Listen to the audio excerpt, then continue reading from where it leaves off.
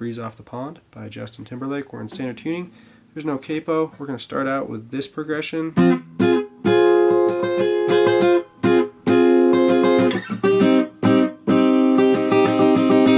we're going to move on to this progression.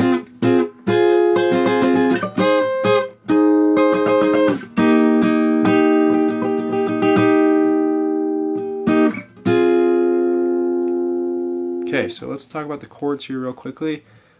If you're a beginner, this song's not going to be easy to play. I'm not going to be able to really teach you how to play this as a beginner.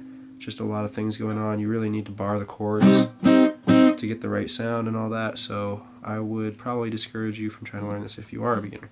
So this is our C minor chord. If you're not a beginner, you probably know how to play this already, but I'll just talk about it real briefly here. So you've got your A minor position, and then your index finger is barring the 3rd fret from the 5th string down. That same shape can be moved up to the 8th fret to your F minor. And those are the two main chords that are played throughout this entire song. So we're going to go strum, and then you're going to lift your fingers off. So you're muting the strings after you strum.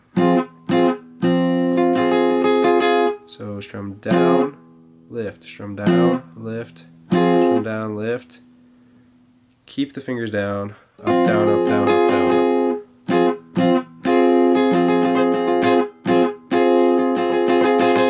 We're going to go to our C minor next. Same thing.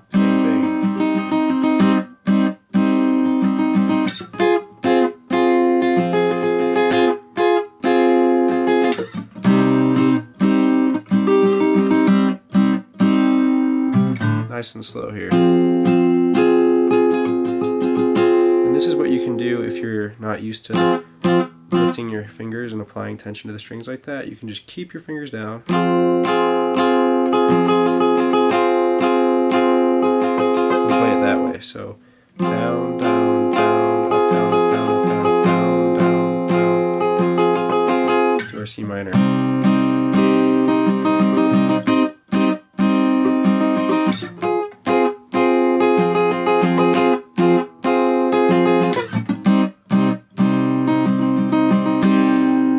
Okay, so that's pretty much the progression that's played out throughout the entire song. There is a refrain / chorus, whatever you want to call it, that goes like this.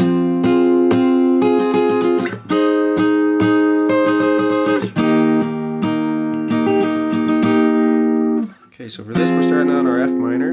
We're going all the way up here to, let's see, this is a G sharp major down to an E flat major.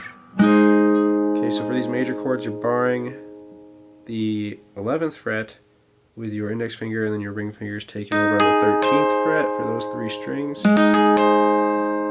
And then same thing, but shift that down to the 6th fret with your index finger here for the E flat chord. And this pattern goes like this. Same strumming pattern, so F minor,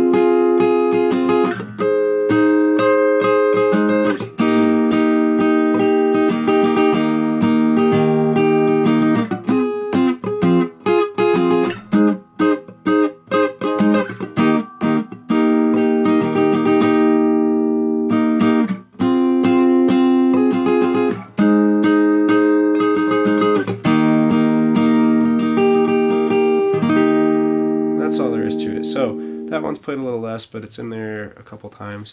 That's going to be it for this tutorial. If you have questions, please comment below. If you enjoyed this content, please subscribe to my channel. Thank you for watching.